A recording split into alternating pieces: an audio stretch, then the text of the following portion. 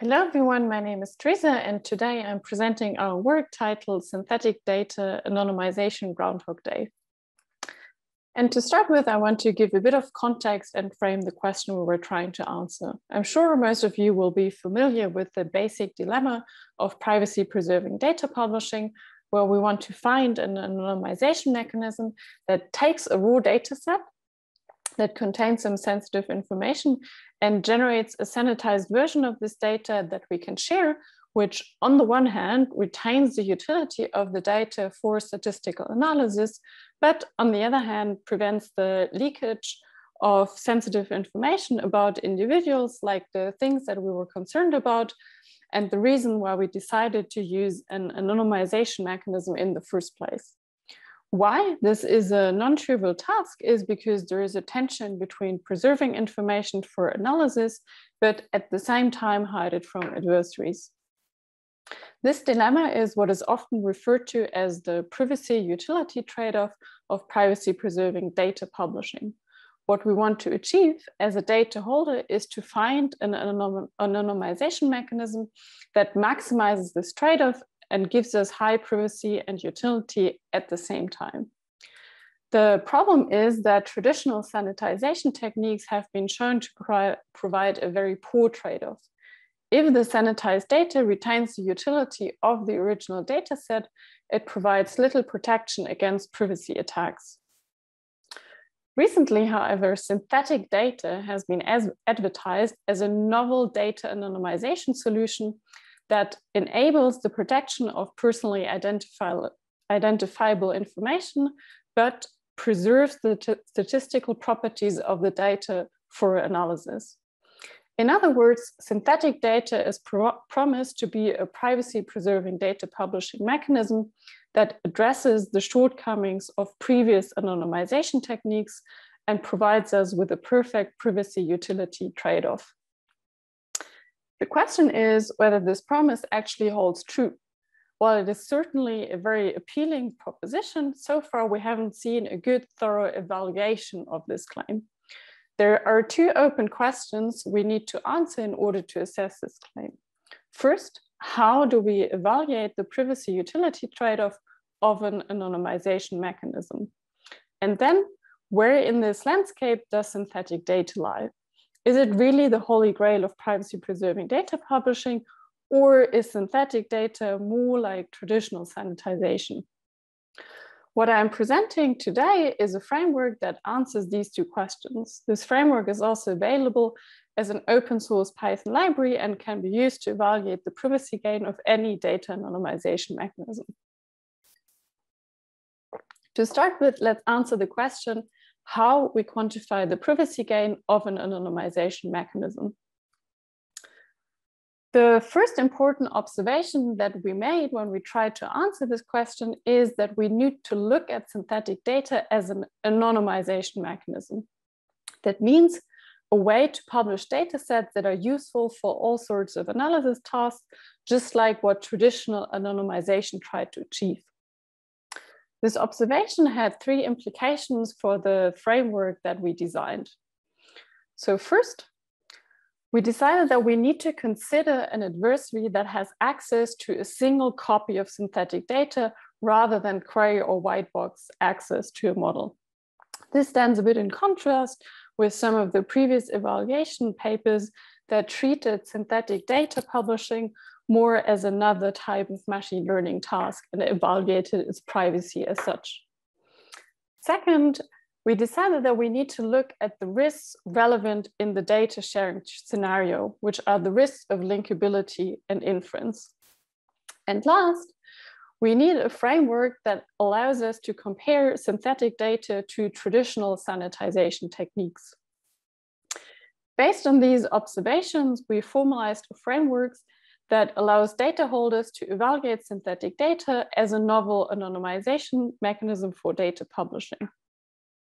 We start by modeling each privacy concern that we have about publishing the raw data R as an adversary that targets an individual record and aims to infer a secret about this record. So for instance, an adversary that already knows some attributes about a target record and tries to find out whether this record is present in the sensitive dataset.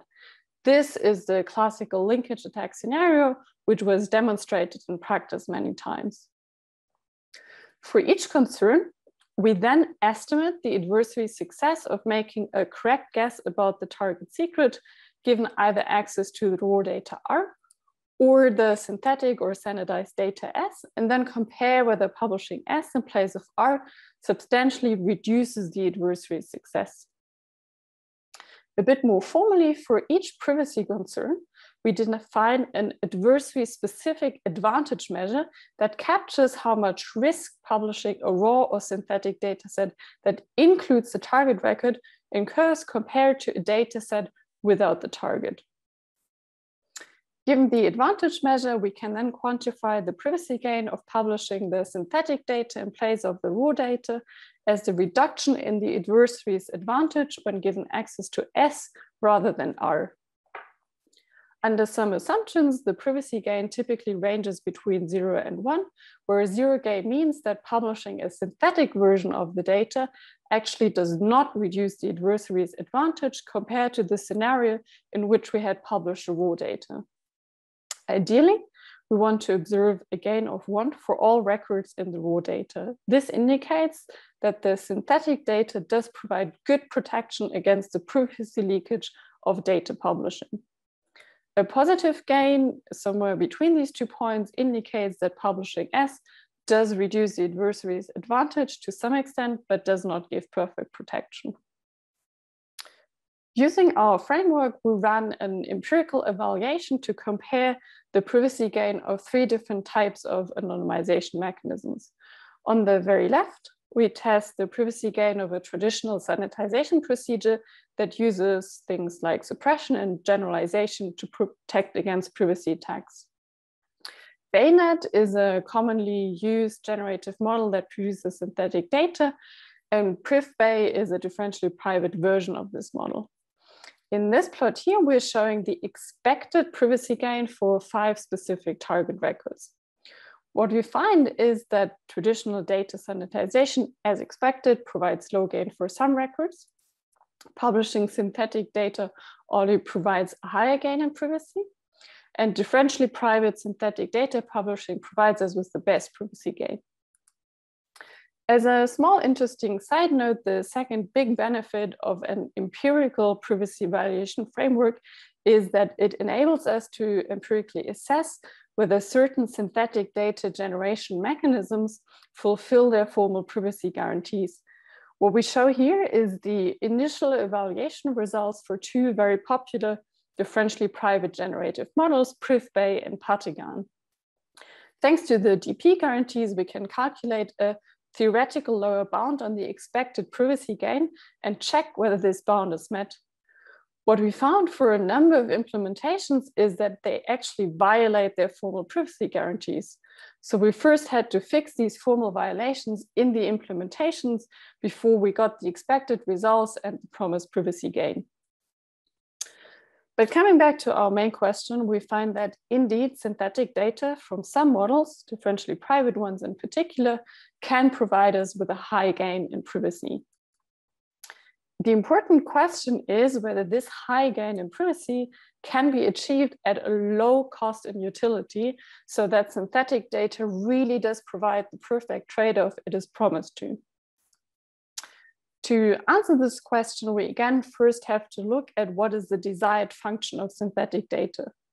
As we discussed before, synthetic data is advertised as a novel data anonymization solution that enables data holders to publish datasets that can act as a replacement for the raw or anonymized data. The promise of synthetic data is that it preserves all the benefits of microdata publishing. That is, full flexibility over the analysis functions that we evaluate over the data, as well as to allow us the statistical analysis of fine-grained patterns, such as outlier analysis, that might be hard to achieve with other types of data releases. So analogous to the question we asked to assess the privacy of synthetic data publishing, The utility side of our framework tests whether an analyst who receives S instead of R can still conduct their analysis equally well. To do so, we define a utility function, for instance, a simple machine learning task, and test how much training the model on S reduces the test accuracy compared to a model trained on R. And already with this simple utility function, we can show that actually synthetic data does not, as promised, provide a much higher gain in privacy at a lower cost in utility than traditional sanitization. In summary, our empirical evaluation demonstrates that unfortunately, but maybe unsurprisingly, synthetic data is not the promised silver bullet solution to privacy-preserving data publishing. Here in the top row, we show again the privacy gain of generative models with different privacy guarantees. The bottom row plot then shows the error for a utility function that compares how well the synthetic data preserves some summary statistics of the raw data. As we can see by comparing, for instance, the non-private Baynet model to its differentially private version with an epsilon of 1, a higher gain in privacy comes at a significant cost in utility. The utility error of the synthetic data produced by the differentially private models is orders of magnitudes larger than that of the non-private model. To conclude, we present a framework to evaluate the privacy utility trade-off of synthetic data publishing and compare it to that of traditional anonymization mechanisms. And we find with our empirical evaluation that synthetic data is subject to the same limitations as traditional sanitization. Thank you very much for your attention, and please don't hesitate to reach out to us with any questions you might have.